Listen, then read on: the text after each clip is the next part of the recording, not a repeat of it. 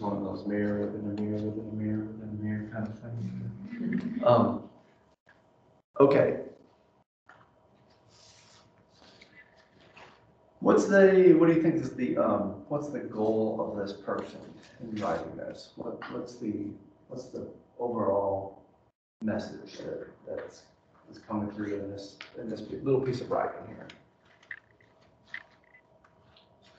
Why did this person sit down to write this little page there?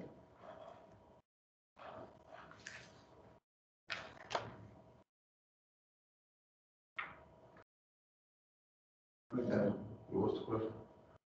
So nobody just sits down to write something just for fun, right? What was the person's goal? What do you think the person's goal was in writing this piece? What is kind of the message that's coming through to you? What is the tone, I guess you'd say, in this writing? What do you think this person's viewpoint is? So that really you're asking what was the question? I gave you like 45 questions there, but that's kind of what I'm looking for, is to say, whenever you read something, right, you should be thinking about what is this person trying to do with their writing, right? What is this?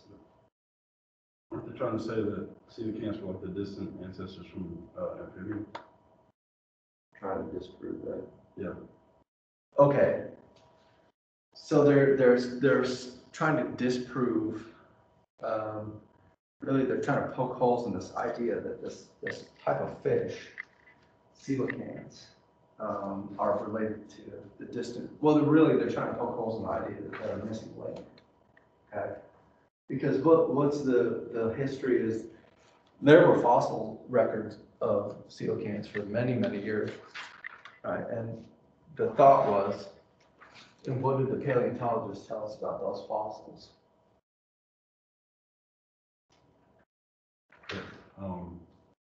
They thought that the coelacanth had like an undeveloped lung. Okay. And all reality was a flat swim bladder. Okay, so not what the new recent discoveries tell us, but what did paleontologists say about the fossils of coelacanths? What did the paleontologists say?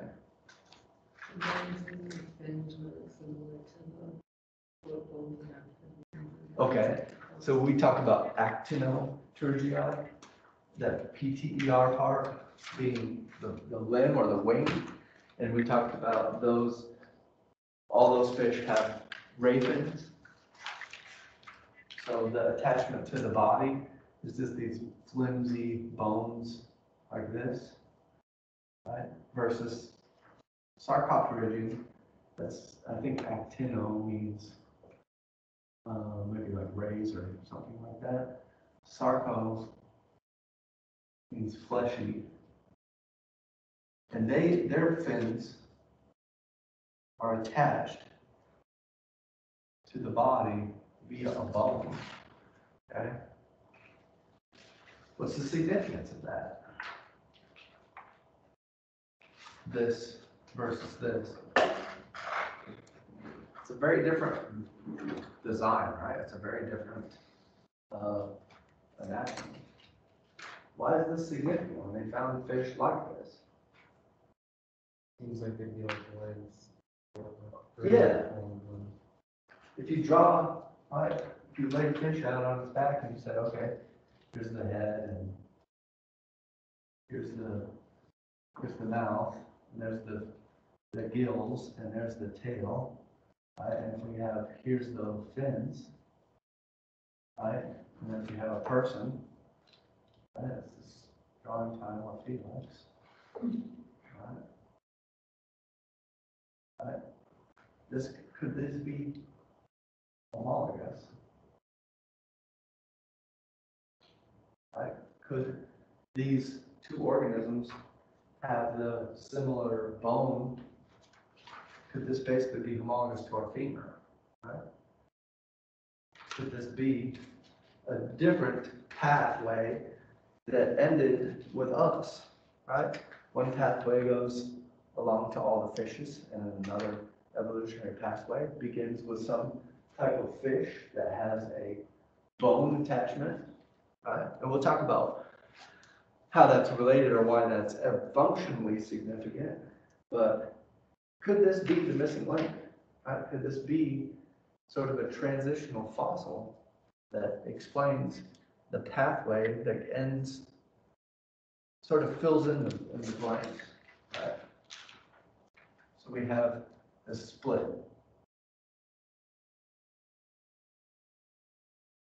These are the other fish. And then here are the tetrapods.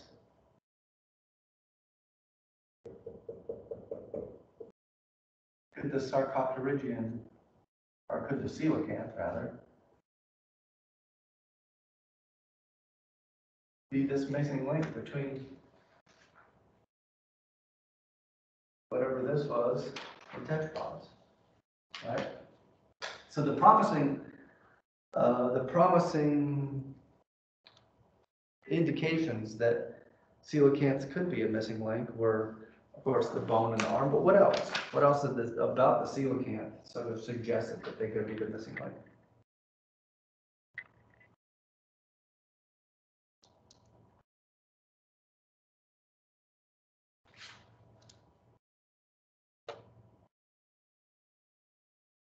There's kind of one other thing that they talk about. Maybe the fact they're extinct. Okay, so that kind of getting into one thing we notice is that if something is a transitional fossil, it's usually not living, right? If we want to know what the first, the transition between cartilaginous fish and bony fishes, we're really never going to know what this organism is.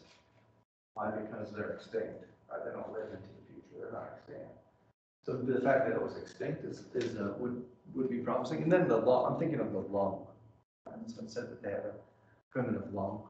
So again, how do we have fish down here with gills, and then we have tetrapods out there with lungs. We're going to have something that has something in between, right? The coelacanth seems to fit that bill. But what did our author tell us about this just preposterous idea? Once they, and this is true, that in the 30s, there was a biologist in South Africa walking in a fish market, and he looked over, and there's the coelacanth that somebody had caught and was selling for food, right? And like the guy said, it would be like, could have been more surprised if he's walking down the road and saw a dinosaur, right? So then they discovered that coelacanths were actually, yes, they were extant. There were, I think, 2 species. There's one place in Indonesia you can just snorkel and you can scuba dive and see these things. And when they started to study them, it did not look promising for this idea, right, of them being a transitional fossil. But, and I guess my point is, the author of this paper seems to want to take this and say, therefore, evolution is a bunch of hoot-balooey, right? But just, how else could you interpret that? If you know about evolution, the fact that coelacanths aren't the missing link is not surprising at all, right? How do you explain the fact that they have a fat-filled bladder, air bladder? They don't have a lung, they have a fat-filled gas bladder. Not that they live in little swampy areas where they're going to walk out onto land. They live down deep in the ocean, right? But this is not surprising. This does not fly in the face of evolution, right? How else can you interpret this? What's the proper way to interpret the coelacanth and how they look so different and all of that, right? What's the best way to interpret? What is the coelacanth relative to? Here are the tetrapods over here. Okay. Here's the transition took place here. These are all fish. All these guys. We can include the hagfish and lampreys in that too. And then here's the tetrapods. Okay. Obviously the coelacanth is not the missing link. Right? What is the coelacanth? Where would the missing link be on this diagram?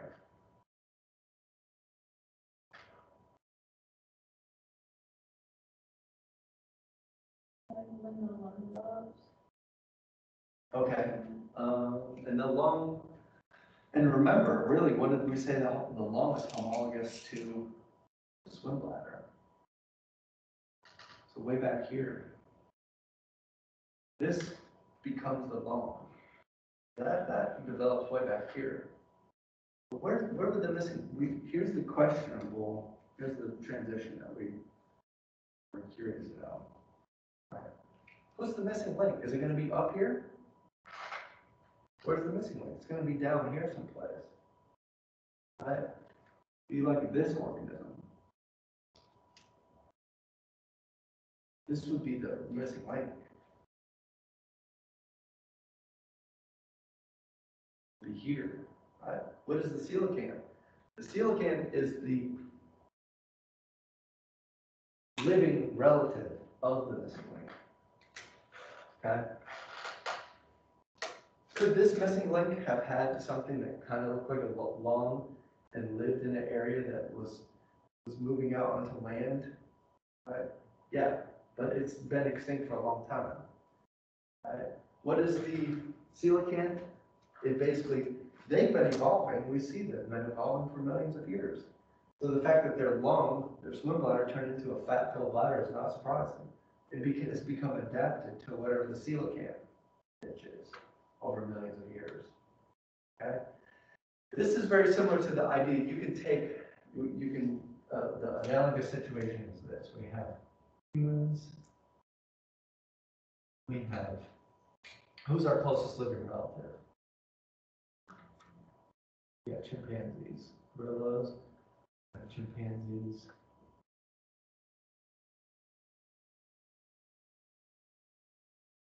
Two different species. A lot of people say, well, obviously, I did not evolve from a monkey, right? I did not evolve from a chimpanzee. Of course, yes, we can all agree on that, right? What's the real situation? We didn't evolve from chimpanzees. What's the better way to interpret this? Common ancestors. Chimpanzees and humans evolved from a common ancestor. Okay? And in between, what do we know about this story? We probably won't get a lot of time to talk about this. There was a whole bunch of other things that went extinct. Australopithecus, all the other species of Homo. Right? We're not seeing, the missing link is back here someplace. Okay? So it's the same situation as the coelacanth. Yes, the coelacanth does not have the same, anything ecologically like a missing link would expect, but that's because it isn't the missing link, is it evolved from the missing link, okay? So you see my point is, people misinterpret, this would be kind of like saying, here's another analogy that I think of. If we use real recent time, historical time, we're going to say, okay, here is your grandmother, and evolving from your grandmother is all of her children. And then coming from her children would be, this is your aunt, this is your grandma, this is you, this is your mom, right? This is your cousin. That's like saying, did you evolve from your cousin? No, you and your cousin evolved from your grandmother, who evolved from somebody way back here. That's probably not alive. Right? We are related. Tetrapods are related to coelacanths. Humans are related to chimpanzees, but we did not evolve from those entities. Okay? So that's my point. It's a belabored point, but it's good to start thinking about how to actually interpret these type of fossils. And you'll see people interpret things incorrectly, which I think is dangerous, right? So let's look at this.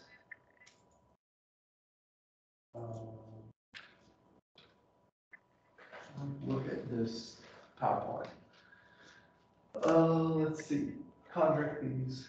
We've talked about the osteichthyes, all the radial fishes. We're getting to the Sarcopterygii, some lobe-fin fishes, okay? Coelacanths and lungfish are more closely related to tetrapods than they are to ray fin fishes.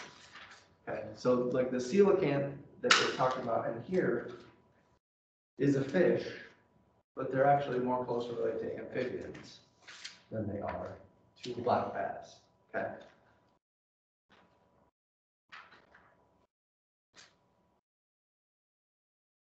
Why so many species?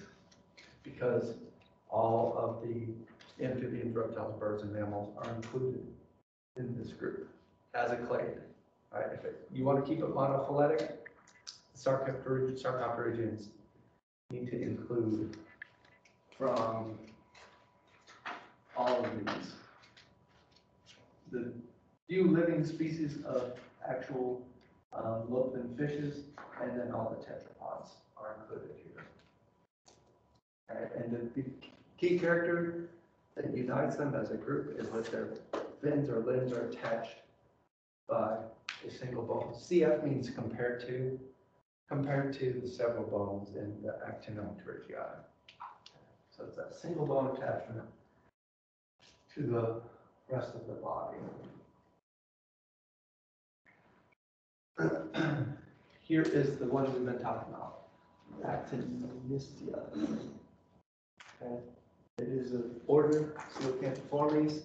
There are only 2 species that are extant. They have been kicking it for a long, long time. This is a species, a group that has been here for at least 65. Well, no, they disappeared from the fossil record 65 million years ago. They're even older than that. Fleshy bases of the fins. And again, that's fat-filled swim bladder is not useful for respiration. It is probably something to do with buoyancy. When you see fat in a fish, and this is the case with all the chondrichthyes, what is fat? What's the density of fat relative to water? If you have a really fatty liver or a fat-filled swim bladder, what's that going to do for a fish? Is it going to make them sink or make them float? Float, right? So a lot of fish deal with a buoyancy issue by having a lot of oils in their body, but they breathe through gills. And they're not using their swim bladder as a lung. And here's some pictures of living coelacanth. Very strange fish. See that bone limb.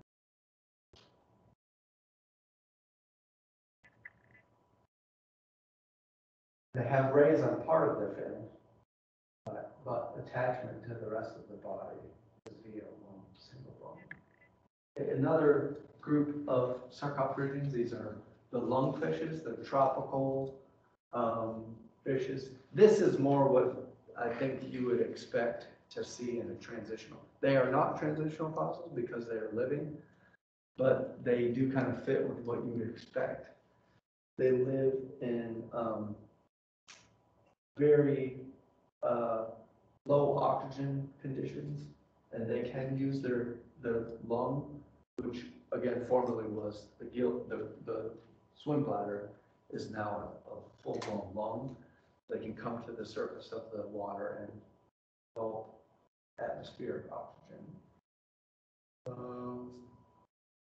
Found in Australia, this is a genus of lungfishes from Australia. 2 common genera from South America and Africa. So they primarily use their lung to get oxygen.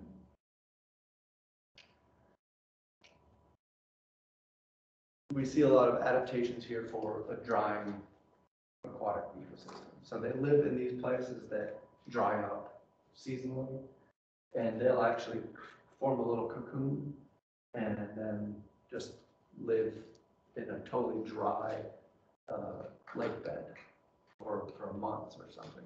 Then when the rain comes, they come back out of that cocoon and they can live in the water. So very different than most fishes that we think of. Here's some different lungfishes. See that single bone attachment to the body.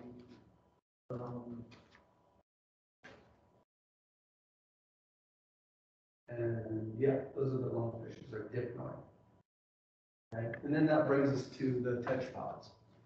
Okay, as a type of fleshy fin fish. And that includes our amphibians. Reptiles we're going to see whenever we see this quotations around a group, it is not monophyletic group. Discuss why this is not really a good group, the reptiles, right? And this divergence took place a long time ago, 360 million years. So remember, the chondrichthyes split off from the other fishes 400 million years ago. So the first tetrapods evolved pretty quickly, a long period of time ago. And these are some of our, again, these fossils that would be sort of transitional fossils that happened. They lived during this time period. We can think of kind of this time period here, when 300-400 million years ago, when the Sarcopterygians were sort of sorting out into two main groups, the dipnoi and the coelacanths, and then the tetrapods. Okay, and so we see a lot of these transitional characteristics. Here's another handout. I give you this other one-page front and back handout. No.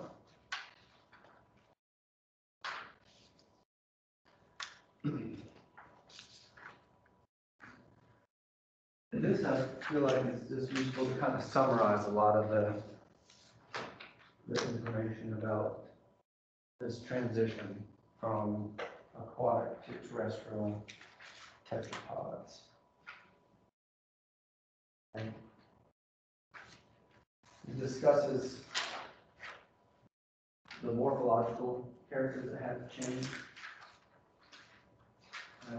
Discusses some of the organisms that show the change, and it talks about what the advantages were to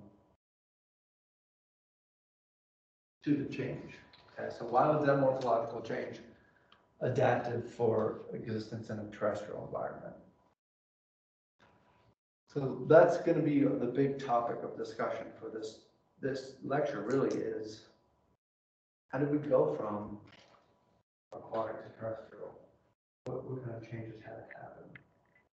Okay, so here's some of those organisms that we see.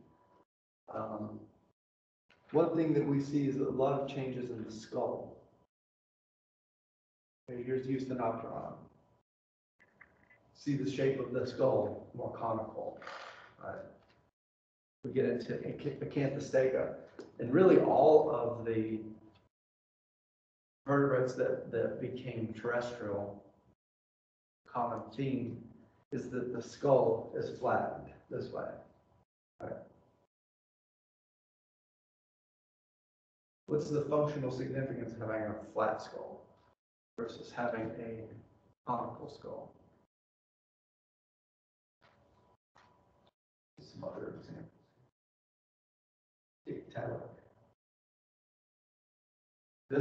This species really is probably our best guess at something that would have been, right at this junction, a true transitional fossil here. Look at that flattened skull. Looks like a modern amphibian. The flattened skull has to do with probably these organisms were In the water, these were all aquatic, these were fish type things. Right? Canthostega lived in water. This wasn't a terrestrial animal, right? But it lived in the water and was also using the terrestrial. It was at the interface between the atmosphere and the water. And so coming up to the surface of the water, being able to see above the surface of the water, being able to gulp air, right? And also probably eating things that were out of the water. The flattened skull is very beneficial. Let's see, pectoral girdle. Right. Where do you see the pectoral girdle on this picture? Okay, up by the head. Right. All this here. This is your shoulder, scapula really. Okay. What's a fish pectorals girdle look like? Fish skeleton.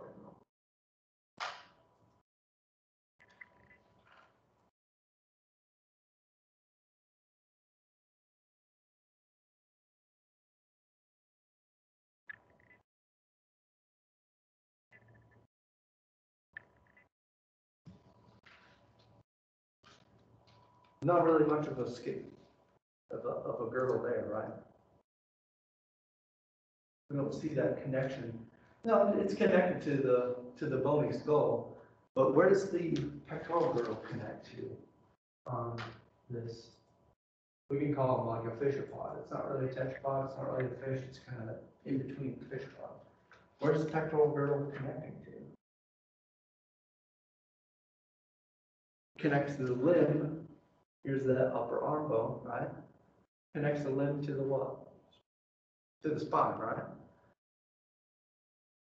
If this organism has to push itself up off of the substrate, right?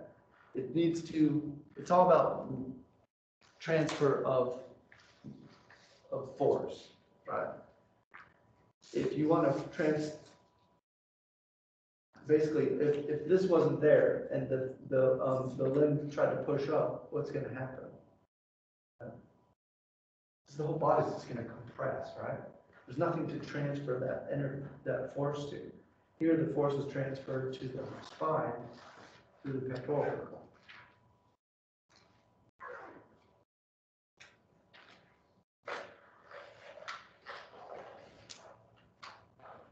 Okay, and it allows the body to hold itself up off the substrate, right?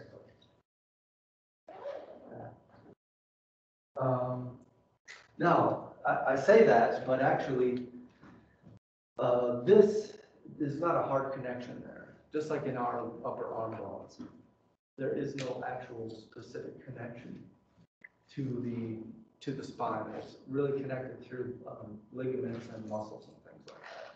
We have time. Oh, getting close. Oh, you guys have to go. Okay. The limbs themselves, right? Again, we talked about the upper arm bone, but what about the lower arm of all of these tetrapods?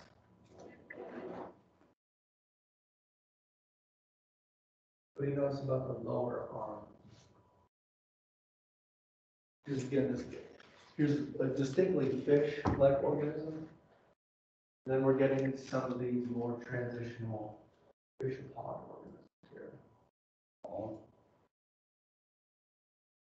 They're smaller in where? The fish or the tetrapod? Okay, so look at here. Here's that single upper arm bone, right? But then when you get in the lower arm, a whole bunch of little bones, right?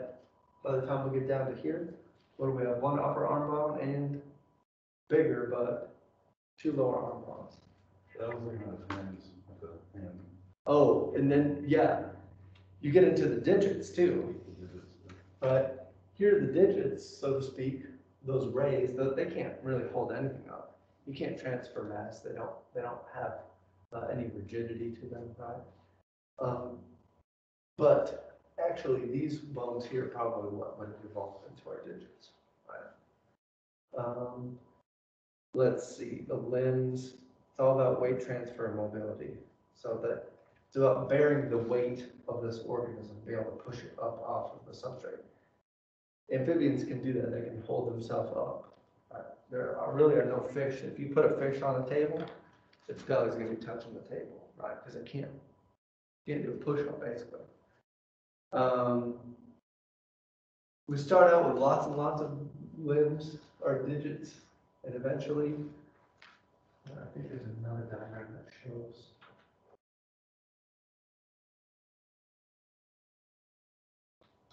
Here's Eusthenopteron. Here's the Canthostega. We notice one upper arm bone, right? Even from the beginning, but then we sort into two forearm bones, and then eventually it sorts into 5 digits. I don't know what it is about 5 fingers, but we see it all across the tetrapod lineage. Sometimes 4, but usually 5. This must be a proper. I always think about robotics. You know, if you're making a robot to walk around on the ground, and you put a whole bunch of fingers on there, I bet it wouldn't work as well as 5 fingers. I don't know what it is about that. It's about the way that they roll and move, right? What about the rest of the skeleton? The rib cage and the spine.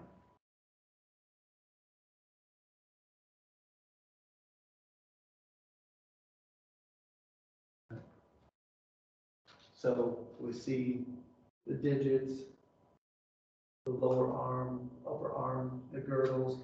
But what about this part of the skeleton? What are some changes that we see from a fish to an amphibian?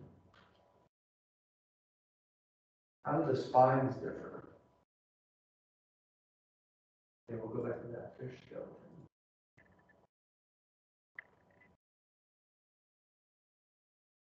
What about this? About that spine?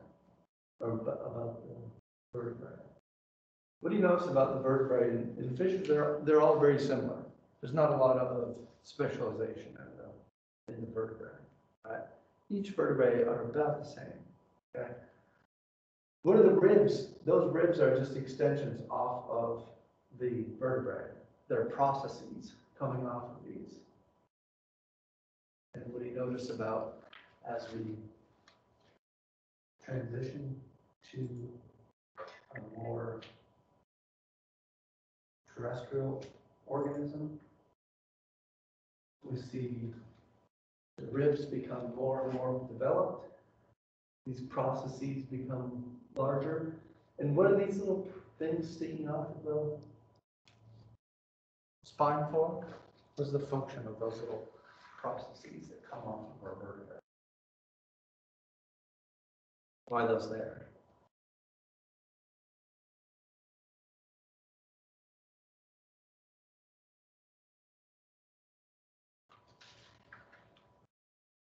Well, these little vertebrae, these little processes on them for.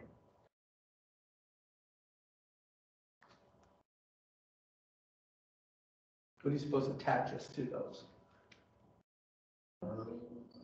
Bones, muscles, ligaments, things like that, right? In fact, this is probably the most obvious example of this to me. In a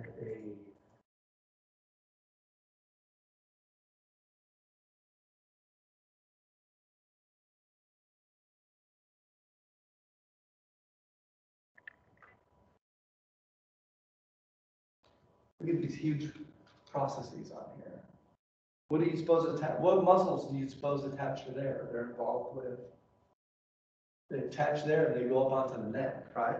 You've got to have really strong muscles to hold that neck up. Those strong muscles need something to attach to. Right? The other example of this is a buffalo. bison, skeleton. Bisons have gigantic heads, right? Look at those processes on the back of their spine. Huge muscles attaching onto there. So that's one of the things that evolves is more processes. The ribs become more greatly developed, okay? And all of this is basically acts just like a suspension bridge. Why? Because we now suddenly, when you move out onto land, what happens to your mass? Nothing, right? What happens to your weight, though?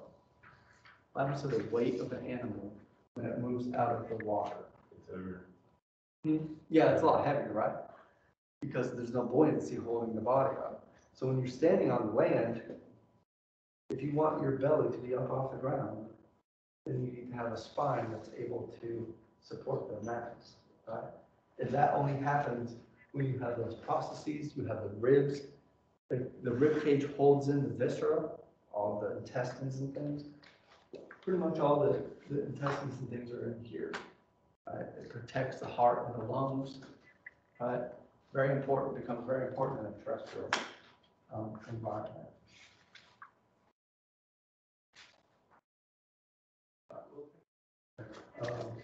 On Wednesday.